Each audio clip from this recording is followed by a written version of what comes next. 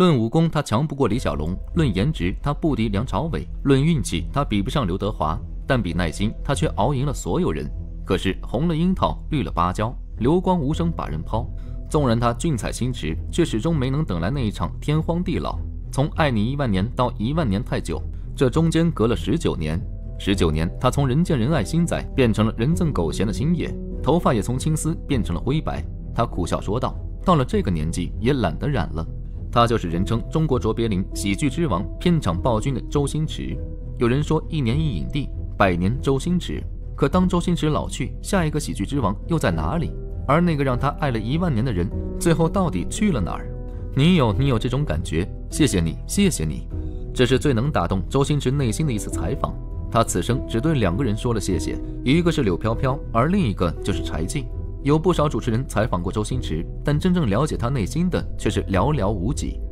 2013年，51岁的周星驰独自接受了柴静的专访。当被问到什么时候结婚走进家庭时，他没有绕开这个话题，而是露出花白的头发，眼神坚定，问了一句：“你看我还有机会吗？”柴静没有给出明确的答案，而说了一段《大话西游》里最经典的台词：“不是吧？总有一段真实的感情放在你面前，你没有珍惜而已。”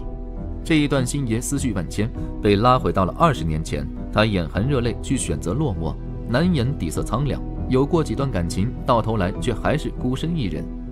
柴静的话无疑碰到了星爷内心最柔软的地方。不少人认为这个让他牵挂一生、追悔莫及的人是紫霞、朱茵，但很少有人知道，那个让周星驰动了结婚念头的罗慧娟才是他的一生所爱。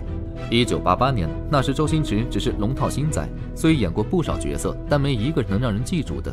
而罗慧娟早已凭借《书剑恩仇录》中的霍青桐一角，跻身成为了 TVB 小有名气的花旦。两人初次合作电视剧《阿德也疯狂》时，周星驰饰演一个小配角，直接将一幕初吻献给了他。两人一吻定情，互生好感，接着再次合作了《盖世豪侠》，让彼此走进了对方的内心。虽然名气不对等，但二人谁也不在乎。被拍到一起逛街游玩，跨年夜在澳门放烟花之后，罗慧娟不顾外界看法，索性把家搬到了周星驰楼下。两人感情也迅速升温，虽然没公开恋情，但在圈内已经是人尽皆知。周星驰找导演谈合作聊剧本时，总会去罗慧娟家，而他则是端茶倒水，从不插嘴。每当提起他，周星驰总会嘴角微微上扬。而这段羡煞旁人的感情，终究不抵周星驰的一句话：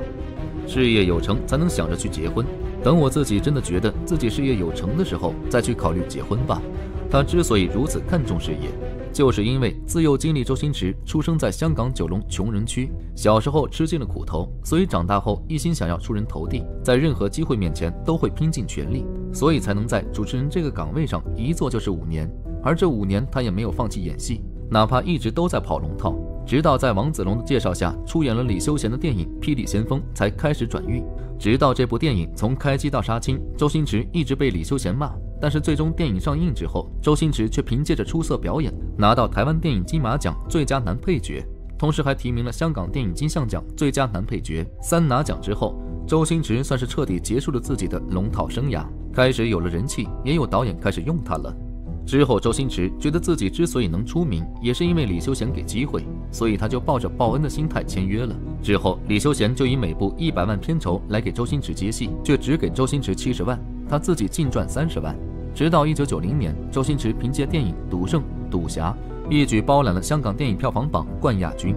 紧接着1992年，他顺势而上，一口气出演了7部电影。这一年，除了被影迷称为周星驰年，还开启了香港影坛双周一成的盛世景象，摇身一变成了星爷，被各大导演争先邀约，事业如火如荼。但时间也随之减少。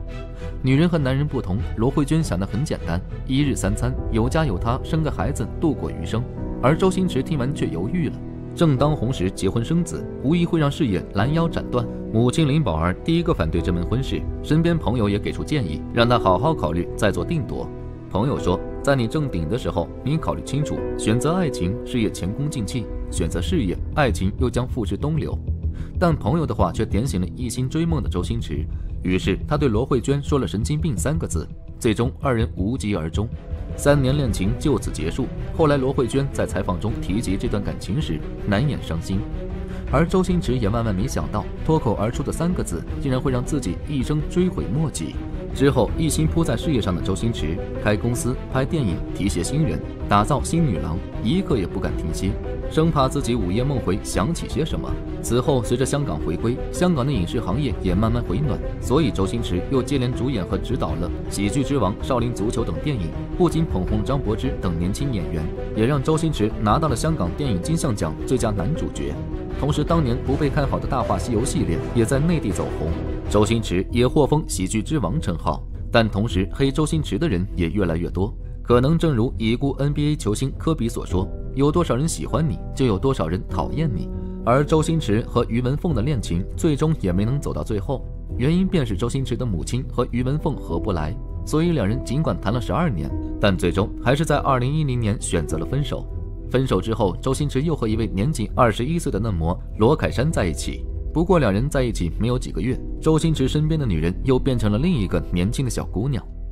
尽管星爷身边这么多年来来往往许多女人，但是无法真正走进他的内心，而世上最遥远的距离也莫过于熟悉之人渐渐变得陌生。当经历的越来越多，周星驰才明白，原来一个人能甘愿平凡和自己度过余生的人有多么难得。可有些人一旦错过，就是一辈子。周星驰想通之际，却已经晚了，所以他将这份遗憾埋葬在了电影里。他也相信他一定能懂。在《大话西游》里，他借至尊宝将心中的追悔莫及全部宣泄了出来。曾经有一份真正的爱情放在我面前，我没有珍惜，等我失去的时候，我才后悔莫及。1999年，罗慧娟潜水时突发意外，导致听力仅剩2成。周星驰得知之后，发去短信说道：“娟妹，得悉意外，深表关心，祝早日康复。”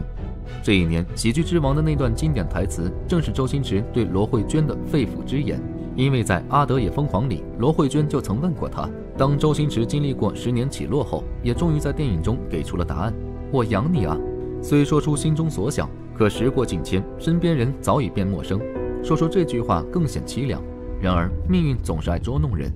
罗慧娟被确诊癌症晚期，她特意选择在2010年6月22号公开这个消息。而这一天恰好就是周星驰的生日，紧接着星爷开始紧锣密鼓的筹拍《西游降魔》，加快了所有拍摄进度，甚至不惜推翻先前谈好的剧本，因为他有太多话想通过电影诉说给罗慧娟听。在片场，周星驰经常喃喃自语说：“时间已经不多了。”这次他不再主演，特地将电影中的女主取名为段小姐，因为在2人定情之作《盖世豪侠》中，周星驰饰演的是段飞，而他的段夫人正是罗慧娟。影片中，段小姐对唐僧深情告白，就是20多年前罗慧娟最梦寐以求的爱情。但是我有个小心愿，就是可以找到一个如意郎君，跟他一起组织家庭，生个小宝贝，然后简简单单的过生活。那个人就是你。而唐僧脱口而出的答案，就是让周星驰追悔莫及的3个字：神经病。在段小姐奄奄一息之时，周星驰终于借唐僧之后，将心中一生的遗憾说了出来：“我爱你，第一次见到你就爱上了你。”可这一切来得太迟了。当周星驰不分昼夜赶后期，马上就要大功告成之时，罗慧娟在2012年6月留下了一段8分钟影像后离开了这个世界。听此噩耗后，周星驰放弃了录音师为电影重新谱曲的建议，而继续用了10多年前《大话西游》中的一生所爱。这次歌词也变成了红颜落下色彩变苍白，从前直到现在爱还在，段小姐我是牵挂的，对她也放不下。失去挚爱后，周星驰特地在《西游降魔》宣传海报上写了1万年太久，只争朝夕，还将正式上映日定在了罗慧娟生日当天。尽管超100万人观看，但这部电影还是没能等到他期待的那个观众，所以才有了视频开头的那段采访。此后，周星驰一直在追忆拍摄美人鱼时，因为罗慧娟生前饰演过美人鱼，而且还酷爱潜水，所以他将取景地定在了深圳大鹏湾。电影主题曲《无敌》中的歌词“我的寂寞谁能懂，躲在天边的他，可不可以听我诉说”，更是体现出周星驰始终没有释怀。他无法忘记20多年前那个让自己动了结婚念头的一生所爱。但爱情本就如此，有些人一旦错过，便此生不复相见。所以星爷把心中所爱都埋葬在了电影中，用了几十年的时间来告诉我们，爱没有大小之分，只有爱过才知道众生所爱，痛过才知众生所痛，有过牵挂才能了无牵挂。此时再回头看岁月长河里发生的这些故事，很多事情都变了。有人找到了好的归宿，比如朱茵嫁给黄贯中，还有了一个可爱的小女儿。莫文蔚兜兜转转，最后嫁给了初恋。有人迎来了事业的第二春，比如张雨绮离开周星驰后，她摘掉了清纯的标签，成了大家眼中的御姐。张柏芝一路坎坷，仍然最珍惜她的友情。黄圣依跌跌撞撞加入豪门，却没有获得多少赞誉。新一代新女郎林允认了干爹，没心没肺的在娱乐圈晃着。当然，周星驰自己也变了，从前那个意气风发的少年，如今头发花白。也许时光倒流，他会做出另一番选择。也许段小姐当年再坚持一下，就有了如果。可惜事实就是如给大家留下了一部又一部的经典之作。然而风光过后，背后却有说不清的恩怨纠葛。曾经合作过的伙伴却不约而同的出来吐槽周星驰，有说周星驰欠片酬的，有说周星驰忘恩负义的，有说周星驰在片场就是暴君的。这些人每一个都曾是周星驰的电影中的一道亮丽风景，但如今却都成了他的敌人。朱茵，1992年的香港影坛被称为是周星驰年，因为这一年总共上映了7部周星驰主演的电影，而且都取得了不错的票房成绩。在这些电影之中，有一部名叫《逃学威龙2》的电影，启用了一位初出茅庐的小萌新作为第2女主角。这个小萌新就是朱茵，还只是学生的朱茵遇见了有才华的周星驰，很快就被他的独特所吸引，所以两个人在戏拍完后就传出了恋情。可惜的是，两人因戏结缘，也因戏缘尽。1995年，周星驰和朱茵再度合作了电影《大话西游之大圣娶亲》。这部电影给观众们留下了至尊宝和紫霞仙子的绝美爱情，也留下了朱茵灵动俏皮的经典名场面，但它也断了周星驰和朱茵之间的情。据说在电影拍摄期间，有一回朱茵到周星驰的房间找他，结果敲了很长时间的门都无人回应，等到周星驰姗姗来迟，把门打开后，出于女人的直觉，朱茵察觉到了床上仍然有余温，而卫生间的门更是紧闭。有传言说那个被藏在厕所里的人就是莫文蔚，后来两人便就此分道扬镳，而这段感情也成为了周星驰和朱茵都不愿谈及的过往。洪金宝除了和自己的爱人分道扬镳之外，还有许多曾经和星爷并肩作战的亲密战友也与他老死不相往来。洪金宝和周星驰的矛盾起源于功夫，当时洪金宝是影片的武术指导，而周星驰则是头戴片场暴君名号的全能导演。众所周知，周星驰对于自己的电影有着近乎完美的苛刻，所以在片场他经常弄得大家苦不堪言，再加上拍摄现场的环境非常恶劣，所以洪金宝就以自己被蚊子咬了几百个大包为由返回香港进行治疗。结果没想到1个星期之后，周星驰就直接告知洪金宝以后都不用来了，还邀请了袁和平顶替了洪金宝的位置，这让洪金宝感到非常愤怒。其实在拍摄片场的时候，洪金宝就曾因周星驰的严苛要求对他说过一句话：拍戏归拍戏，不能光把自己当人，把别人当狗。可惜周星驰一直都没有将这番话听进心里，所以才会痛失爱将黄亦菲。黄亦菲是周星驰电影的黄金配角之一，两个人很早就已经结缘了。之后黄亦菲更是陆陆续续出演了10部周星驰的作品，还凭借着少林足球中的大师兄一角获得了金像奖最佳男配角。但没想到这也成为了两人合作的最后一部电影。起因是在拍摄电影的时候，周星驰为了追求最完美的效果，对黄亦菲毫不留情，8个真实的玻璃瓶砸下来。有一回黄亦菲甚至当场晕了过去，结果醒来后周星驰不但没有一句关心和问候，还要求他继续拍摄。除此之外，电影拍完之后剧组接了不少的广告，周星驰便安排黄亦菲拍摄了一个啤酒广告，却只给了2000元的报酬。按照当时香港的行情，临时演员的报价都远高于这个价格。但最让黄亦菲气愤的是，周星驰在成名之前总是亲昵地喊他魏飞哥，可成名之后就叫他那个谁谁谁。这一切都让黄亦菲无法再容忍周星驰，所以在功夫足球之后，他便再也不愿和周星驰合作。王晶同样不愿和周星驰再度合作的还有王晶，两个人在早期的时候合作了很多电影，比如整蛊专家、赌侠、九品芝麻官等等。只是王晶拍电影讲求速度，只要能赚钱他就不在乎镜头的质量，因此他被称为烂片之王。可周星驰不一样，他追求的是星爷出品必属精品，所以周星驰和王晶在片场的时候就经常爆发剧烈的冲突，但让两人彻底闹翻，还是因为王晶的电影《千王之王2000》。为了让这部电影拥有更多的票房，王晶特意邀请了周星驰前来客串9天的时间，但是没想到周星驰在片场非常不配合，在拍到第6天的时候，王晶表示自己宁愿把第7天价值100多万的片酬白白送给周星驰，也不愿意再接着拍他了。后来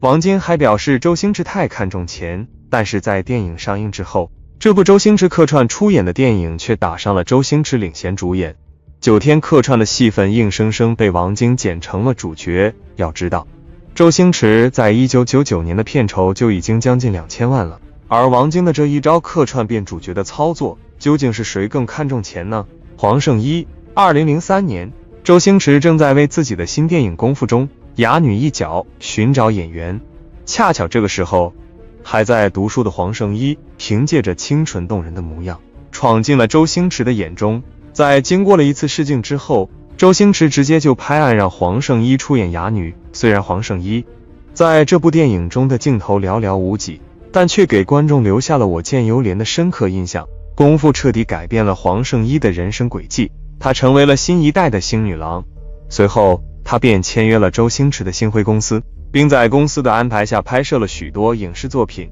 同时她还认识了一位富二代杨紫。但就在大家觉得黄圣依背靠大树好乘凉的时候，她却突然对星辉提起了控诉。黄圣依在发布会上声泪俱下的表示，公司一直在打压她，所以她逼不得已才违反了公司的规定，私自接了外快。同时她还表示，星辉为了让她签合约，高层几人将她锁在会议室之中。最终黄圣依和星辉公司对簿公堂，和伯乐周星驰也闹得不欢而散。其实关于黄圣依和周星驰的决裂，很多人都觉得是黄圣依不厚道，但实际上星辉公司的骚操作也不少。梁小龙就曾指责过星辉公司吃回扣，他想要拿回合约的时候，公司竟然跟他说合约不见了，气得梁小龙在公众场合指责周星驰没有修养，做人太虚伪。由此可见，星辉公司在某些方面也的确是个无情的资本家。向太。但要说香港娱乐圈中谁才是最大的资本，那一定要提名向华强和向太。向氏两夫妻是香港影坛的中坚力量，投资了周星驰10多部电影。周星驰之所以能成为喜剧之王，被外界尊称为星爷，和向氏夫妻有着密不可分的关系。但是从1990年后期开始，周星驰和向氏夫妻突然断绝了往来。不仅如此，向太还多次公开炮轰周星驰，他曾指责周星驰借钱不还，还拿走自己的红酒，还指责周星驰耍大牌。2014年，网上流传的一篇为什么这么多人黑周星驰，更是让向太直接在社交平台大骂周星驰，雇佣写手写文黑向华强。后来向太还在节目中表示，如果周星驰能出来澄清的不是他叫人写的，他都会相信，但星爷能出来回应就不是星爷了。因此向太只能一个人孤单地唱着独角戏。于文凤还有一位和周星驰闹得非常难看的前女友，她就是于文凤。于文凤出生于香港的一个豪门之中，从小在父母的耳濡目染下精通理财，而且投资眼光非常独到。一开始于文凤只是周星驰的小影迷，后来在机缘巧合之下成为了周星驰的正牌女友，两人总共相恋了13年的时间，是星爷所有女友中时间最长的一位。于文凤为了周星驰不计名分，甘愿做他背后的女人。她凭借着自己独到的眼光帮周星驰炒楼赚钱，理财投资，可以说周星驰炒房炒得风生水起，一大半的功劳可能都是于文凤的。但可惜的是，于文凤一直都得不到周星驰母亲的喜爱，最终两人只能无奈分手。分手后10年，于文凤不顾往日情面，将周星驰告上法庭，追讨7000万港元的投资获利分成。往日爱人从深爱到对簿公堂，这结局不免令人感到唏嘘。张雨绮，不过也有人在和周星驰决裂后与他重修于好，而这大概也只有性格豪爽、明辨是非的张雨绮能够做到了。2002年，16岁的张雨绮和周星驰的星辉公司签约，5年后她出演了周星驰的电影《长江7号》，凭借着心地善良、和蔼可亲的袁老师一角，张雨绮成为了新一代的星女郎，受到了大众的关注。但是因为星女郎头衔的限制，张雨绮的戏路受到了极